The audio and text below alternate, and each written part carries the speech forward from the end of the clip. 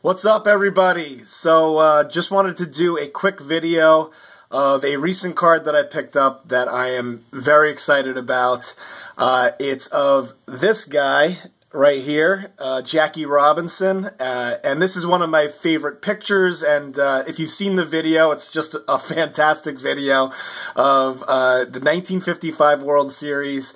Jackie Robinson steals home plate. Slides into home, Yogi Berra tries to tag him out, and by the way, I think he's out. I still argue that he's out, and maybe that's just the Yankee fan in me. But he actually went on to steal 18 stolen bases of home plate, and this particular steal, afterwards, Yogi flips out, and maybe I'll put a link to it in this video. You guys let me know whether you think he's out or safe. But Yogi flips out, and the Dodgers go on to win the World Series, the 1955 World Series. This is Game 1. And, I think that probably this stolen base propels the Dodgers to win their first and only World Series as the Brooklyn Dodgers. And the Yankees actually, the Dodgers and Yankees played 6 times. 1955 is the only time that the Dodgers beat the Yankees. And just a fantastic shot. And so anyway, the reason why I wanted to show you that is because I picked up a card of the great Jackie Robinson, and I'm just going to go ahead and show it to you guys, and here it is. This is the 1949 Bowman Jackie Robinson.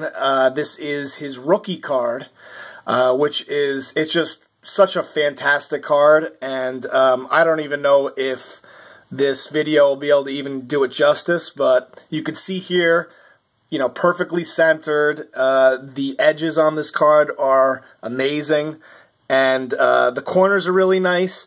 The only thing with this is you could see, and you probably could see it in the video, is that there is a little bit of staining here, which is probably what brought it down to a PSA 4. But for me, yet again, for me, it's the centering on it, the edges, the corners. It just looks like such a fantastic card. And here is the back. Let's see what it says here. It says, when Brooklyn signed him to Montreal Royal contract, he became first Negro to enter ranks of pro ball, which is, I know that there were black players that played like 60 years before this. I know he broke the color barrier that hadn't been crossed in like 60 years. As Royals regular second baseman for 1946, he led International League in batting with .349. When he joined Dodgers in 1947, he switched to first base, led National League in stolen bases with 29, hit .296, and was named Rookie of the Year. Last year he finished with same average, .296, and batted in 85 runs.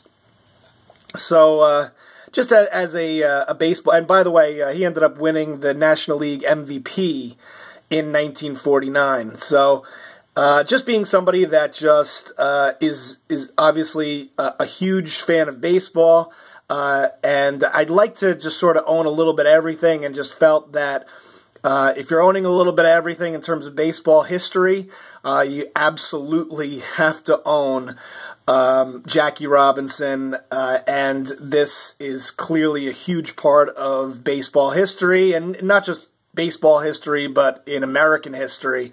And obviously, we get to enjoy in 2017 the ability to watch, people from all around the world, the greatest players from all around the world, from the Dominican Republic and Japan, because of, someone like Jackie Robinson that, forced everyone's hand and made, and allowed people without discrimination to play the game. And so it's just such a great honor to own this card, and it's just such an amazing thing. So, again, hope you guys enjoyed the video. This is definitely going into my display case. And wasn't cheap. This card was not cheap, but because it was a PSA 4, it was the reason why I was able to afford it. It's thanks to the PSA folks that I could afford cards that look like this, because they put a 4 on it, and then, you know, people mark it down. But thank you, PSA, and and hope you guys enjoyed the video. I really appreciate all the subscribers and all the likes. I'm getting up there in subscription. I think I'm at like 525 subscribers. I know it's a long ways away, but I think what I'm eventually going to do is do a some sort of subscriber contest when I'm starting to approach 1,000, and finally do a giveaway, which I've been wanting to do for a long time. And but I'm probably going to wait, because I want it. If I'm going to do a giveaway, I want to make sure that it's a really good giveaway. So I'm probably going to wait till I get to 1,000 subscribers. So that's upcoming, but probably take some time before I get to that. But anyway, I just wanted to say once again that I really appreciate everyone's support in the videos. But I also like, you know, when people, you know, put in the comments that I said something wrong, or, you know, because people, you know, it's always good to learn. Because I try to tell you what I've learned, but it's always good to learn from the people that post in the comments. Whatever. Anyway, thanks for watching, and I'll talk to you later. Thanks.